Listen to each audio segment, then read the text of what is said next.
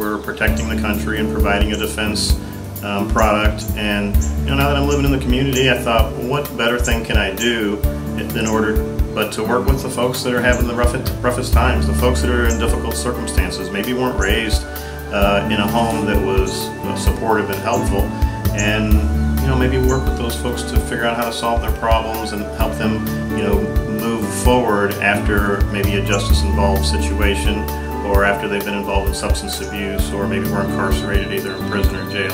And that was really what motivated me to come to the Department of Corrections. When I came here, I was still working at McDonald's, and I found out about the Department of Corrections through my National Guard unit. Well, there is quite a bit of similarities as far as having each other's back and the integrity. I think the transition between the military and DOC was pretty similar. Yes, they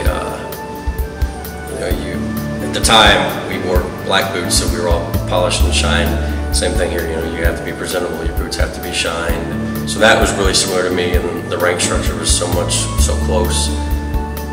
And then the family feeling of the Department of Corrections closely resembled the family feeling of the military as well. If I had my bad day, someone else was there to take care of it and help you, even if it was just listening to you. As I deployed shortly after I became a member, or after I started here at the Department of Corrections, 6 months I believe, I deployed to Iraq. My son was born 3 days before I deployed to Iraq. On Valentine's Day of 2004 he was born. Half the people here still didn't really know me, only being here 6 months. And some of that time frame I wasn't even here anymore. And they all piled together money around Christmas time and bought my son Christmas presents and delivered to my parents' house.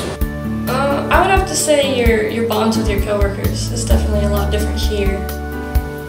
You have to watch each other's back, where you are 24/7. You're together 5 days a week, 8 hours a night. You're in stressful situations. You build a family, just like the military does, because you go through those experiences together. And it is a different environment, just from your staff.